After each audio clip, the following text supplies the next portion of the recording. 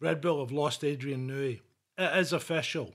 He's tendered his resignation. He is going first quarter of 2025. But does it really matter?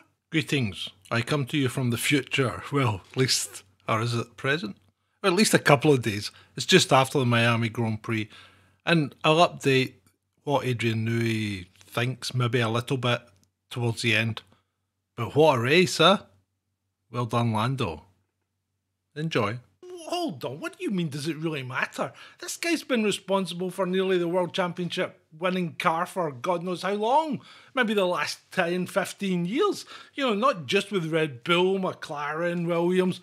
This guy's a legend. How can it not matter?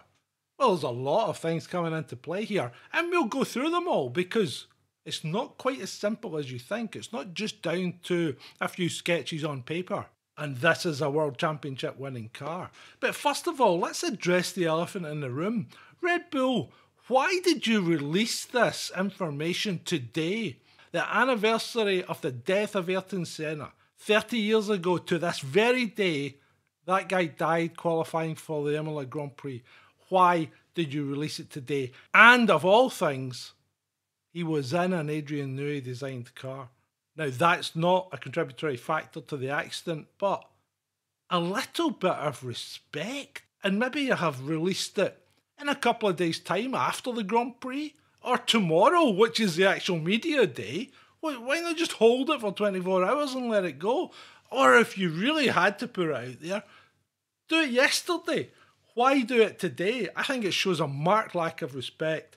And I think it shows more flaws in Christian Horner's thinking. I think the guy's starting to unravel as we move further and further into the power struggles and possibly the reasons why Adrian's leaving. In fact, let's look at that. Why is Adrian leaving Red Bull? Because I think Adrian Newey is the quintessential English gentleman. He's the man that sits in the background, he does his work, he gets everything done, and he is firmly in favour of family and friends.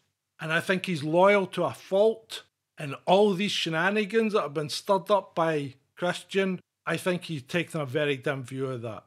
And then, of course, there's been the Angry Dutchman, who has fallen out with Christian, and they've been at loggerheads as well. And then you've got the Thai businessman who owns the majority shareholding of Red Bull and the sons of Dieter Mateschitz at each other for a power struggle as to who's controlling Red Bull, the parent company, not the powertrains or the Formula One team. And then Christian, he's trying to get part of the company. He wants a kind of Toto type deal because Toto owns like a third of Mercedes, the Mercedes Formula One team. So Christian doesn't want to be an employee. So he's banging away at that. The Angry Dutch are trying to fight their corner. Everybody's not quite sure what did or didn't happen with these alleged allegations. So did the horn dog incident fire everything off? And then it's just snowballed from there. And Adrian's went, poof, I'm out. And you know what? I think probably at this moment in time, Red Bull's a toxic environment. I don't think it's a nice place to be, and I think most of the people are looking for a way out now. And that's going to cause a big problem because this isn't the kind of environment that you want to operate in, especially if you're a world champion and the guise of Max Verstappen, who relies on the team. I mean, he's not a sole operator here. He's relying on his team and his family and that to support him and to keep with him as they push for the next World Championship. And they'll get it this year because the car is so dominant. And Max is so dominant as well. But what happens after that? And why doesn't it matter that Adrian's actually leaving? Because maybe it doesn't matter as much as you think it does. So let's go through where we are with what's actually happening. So yeah, we know that Adrian's now leaving. We don't know where he's going. There are options there. He could retire. He could just give up. He is 65. He probably wants a quieter life. Does he? Or does he want to keep the challenge going? I don't know. We'll find out. He's going to have to take a year's gardening leave because, Formula One is a big club. They have a non-compete agreement amongst themselves. It's a kind of gentleman's agreement. So he's going to be out of it for a year. So he can do as many drawings as he likes, but technically he's not working for wherever he goes, whether it be Ferrari or another team. He's not working for them for a year. So he's going to be out the loop to a degree. I'm sure he'll have methods and means and abilities to do things, but officially he'll be completely out the loop. And I think most of the teams accept that, because if they go against it, then they're shooting themselves in the foot if the same thing happens to them. So Adrian's not going to have any real effect on a car until 2027. Because by the time he's done his year out and then spends a year designing the next, it's going to be 2027, 2028 before his influence really starts to come through in the car. The 2026 engine regulations are putting more emphasis on the powertrain rather than the aerodynamics. In fact, some are saying that the aerodynamics are down by 40%, in which case the chassis design and aerodynamics are going to be less important than the powertrain. So who's got the upper hand in the powertrain? Well, we won't know until 2026, but there are early indications that Mercedes powertrain is looking really good. Honda's very tight-lipped. We don't know what's happening there because Honda's in a position just now where it's working with Red Bull. But in 2026, it will be supplying Aston Martin with a new engine. Aston Martin will have the works Honda engine, and that will be it. So Red Bull at the moment has a Honda engine, but it's not going to have it. And Honda only hung around because they had left Formula One and Red Bull had to go out and source a new engine. But then Honda says, oh, hold on, we've won a world championship. We're actually going to hang around for a couple of years. But by that point, everything was down and committed, and Red Bull are committed to building their own engine, Red Bull powertrains, with the assistance of Ford Motor Company. Now, how long was Ford Motor Company ever really built a Formula One engine, or was it always Cosworth? I'm not quite sure. But it's been a long time since Ford built a Formula One engine, so they will be playing catch-up. They might hit the ground running. We don't know. I suspect they're not going to have the depth of knowledge that Mercedes have, who've been doing this very successfully for a while, that Honda have, who have been doing it successfully for a while after their whole GP2 engine fiasco. But they've came through that and they are now delivering one of the best engines out there. And then we've got Ferrari, who've always been able to deliver an engine of some kind. And then, of course, there's Renault. They're still in the game, and the guys of Alpine, and they could come up with an engine because they're a manufacturer. You know, they've got a wealth of talent and a massive resource behind them, so they could come up with a good engine. So all your big teams have got a manufacturer engine company behind them, apart from Red Bull, who are technically building their own Red Bull powertrains with assistance from Ford. So I'm not quite sure whose engine this is and where it's come from and in whose brain it was conceived. It's unlikely to be anything to do with Honda because they're not going to give away their, intellectual property to another company when they're moving on to Aston Martin and will obviously want to push for the World Championship with them and Fernando Alonso. Because somehow I don't think the second driver in that team's up to it. If he remains the second driver, and if Aramco have any say in it, he probably won't. But I think Mr. Stroll needs a wake-up call. Yeah. Bring. It's your early morning wake-up call, Mr. Stroll. Get rid of Lance. Anyway, harsh but true. There we have it. We have the big players. We've got Mercedes with their own engine, Ferrari with their own engine, Aston Martin with a Honda engine, Alpine with the Renault engine. Red Bull maybe aren't going to be a big player in 2026. So what does this mean for Max? Because Max is contracted through to 2028. Or is he? Because Max has a clause in his contract, allegedly, that says if any of the key members of the Red Bull team leave, he can activate a break clause and leave as well. Now, we've always assumed that's Helmut Marko because that is Max's pal, and he seems to fulfill the role of mentor. But a key member of the Red Bull team would also be Christian Horner. And could it be Adrian Newey? So if that's the case, then Max maybe has free rein to leave. But where would he go? Oh, I forgot about Audi. Audi's going to have their own engine in 2026 as well. It's going into the Sauber, which isn't looking great just now. But Audi's got deep pockets as well, so they're going to throw money at that. So there's another team, but they don't have the wealth of experience that the big four players have. And I think if you want to win a world championship in 2026, it's likely you're going to have to be in one of those big four teams. You're either going to have to be in Ferrari, Alpine, really, Aston Martin, or Mercedes. Because McLaren might look good just now, but McLaren's a customer engine team. And I don't think they're going to have the edge when it comes to 2026. Williams won't have the edge when it comes to 2026 if they're still being supplied as customer engines, which they no doubt are. Red Bull and Audi are outliers because they're effectively building brand new engines from scratch without a wealth of experience and knowledge from a continued presence in Formula One over the last decade or so. So the question is, how does Max win a world championship in 2026 with Red Bull? Well, he probably won't, because the early rumours are that the Red Bull engine isn't quite performing to expectations. It's shit. Mercedes' engine, on the other hand, is looking really strong.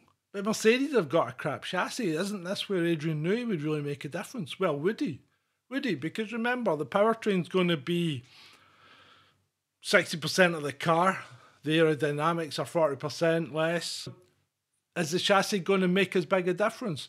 Is Adrian going to be able to make that massive difference that he's made in the past? Or does someone else just get lucky and really hit it? And if Mercedes fix the problems they've had with their car up till now, i.e. they're going to build a new car with a new powertrain, and if that's the top dog powertrain and they build a good car, doesn't even need to be a great car, it needs to be a good car, and they put a good driver in it, are we going to see the resurgence of Mercedes as a dominant Formula One team? It's possible. And Toto is pushing and pushing and pushing for Max to drive that car. That's what he needs. He needs Max to drive that car.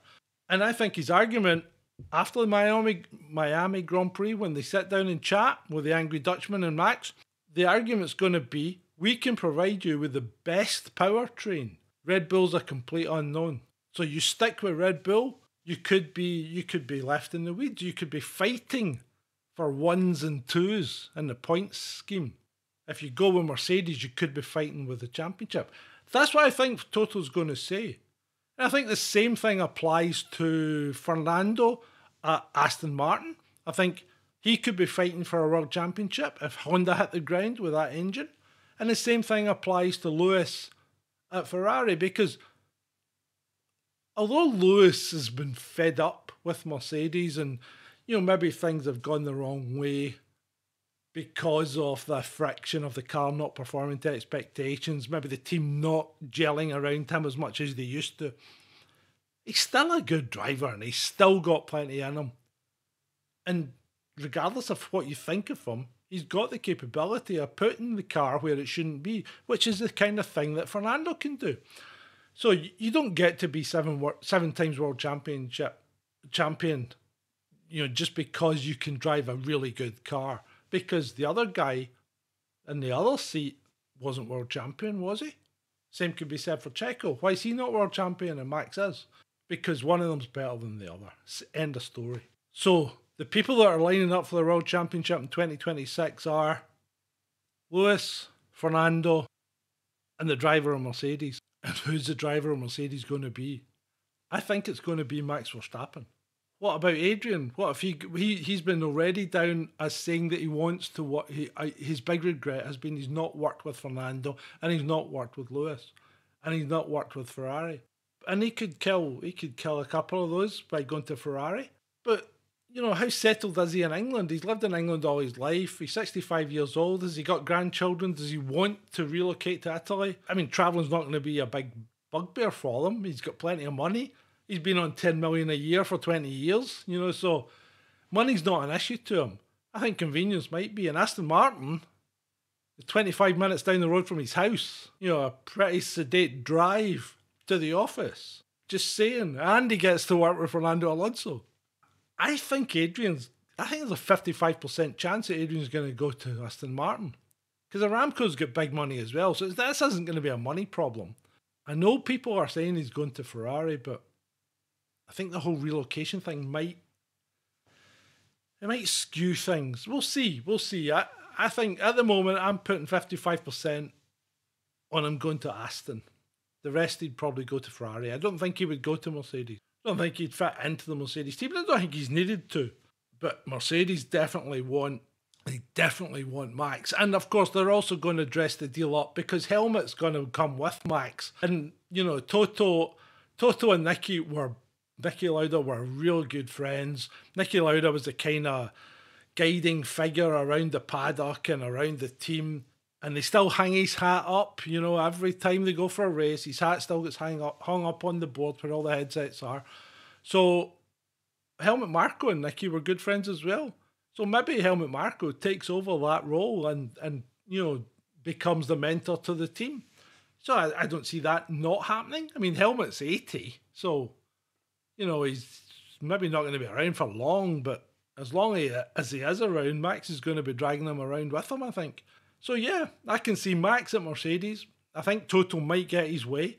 And what's that going to mean for Tricky Dicky over at Red Bull? Well, I think Red Bull's just exploding. It's just going to go down. Yeah. I think their engine's going to be crap. They've lost Adrian Newey, but they'll still design a good car. They'll give it a good shot. But I think there's a reason that nobody's hung about. You know, I think there's a reason Lewis didn't even have to second guess when he went to Ferrari because they're on the up. Fernando signed up for Aston Martin. He didn't hang around waiting to see what was going to happen with Red Bull. Carlos is still sitting on the fence. I think Carlos is looking at it from a young man's perspective of, if I get on that car next year, I could win the World Championship. Yeah, but long term, where are you going to be? I think, Carlos, you need to go to Audi, mate. Just go to Audi, get your head down, and you'll be the world champion at some point. Because Audi will throw money at it until they win. I mean, look what they've done. Look what they did with your dad, and look what they'll do with you. So yeah, go to Audi. Take next year at Sauber and just sign up now for Audi. Just go. Do the best you can. Then it's your team. They build a team around you. And when you're the world champion, you can think, I built this. You know? So yeah, that's where to go, Carlos. This is Hamilton's last couple of years or so at Ferrari. He'll be wanting to try and give Ferrari something they haven't had since Kimi Raikkonen. In what, 2007, when Kimi Raikkonen snatched the championship from Hamilton after Hamilton beached it in China. Do you remember that one? That was the last time Ferrari won a world championship, Kimi Raikkonen. So Hamilton might be the guy to give them the next championship. Because Leclerc is a fantastic driver. He's a great driver. But there's a reason why they say he's got a singular brain cell, because he doesn't seem to have the capacity of the really great world champions who can look at everything that's going on in a race, even sometimes looking at the scoreboard and working out what's going on. And you hear it all the time with Fernando and Hamilton to a degree. They're asking what's going on and they're telling you where they're going to do things. And Sainz does it as well. So I think all three of them have maybe all got a championship still in them. Especially Fernando. Fernando does have a championship in him. He just needs to be in the right car at the right time. And if Honda hit it with a powertrain, there's a good chance he's got a chance in 2026. Red Bull don't. So if Max wants to be world champion in 2026 and beyond, he needs to go to Mercedes. And he might as well go now. After he's won the world championship this year. Go out on a high, go to Mercedes, and again, you are the man that rebuilds them and you become the conquering hero in 2026. The 2025 World Championship goes to whoever's driving the Red Bull. Simple as that. So I listened to some of the Sky pundits going on about Adrian Newey, Jenson Button being one of them, and he tends to agree with me. He thinks, what if Ferrari does look like an interesting choice. I think the whole move relocation thing might be just not what Adrian's wanting, but we'll see. We'll see what happens. Even more interesting was when Martin spoke to Adrian and he said that he was tired and he was wanting a rest. And I think that's probably pretty fair because he's been involved in this sport for what, 45 years easy, I would say, maybe longer. So, with all the shenanigans going on at Red Bull, I think he's probably thought, yeah, stuff it. I'm going to take some time out. I think he'll get bored and he'll come back. But pretty much everything I've said in the previous video, I'll stand by it just now. I will stand by it. Simple as that. And that's why it doesn't really matter where Adrian Newey goes. It'd be interesting, but it doesn't matter.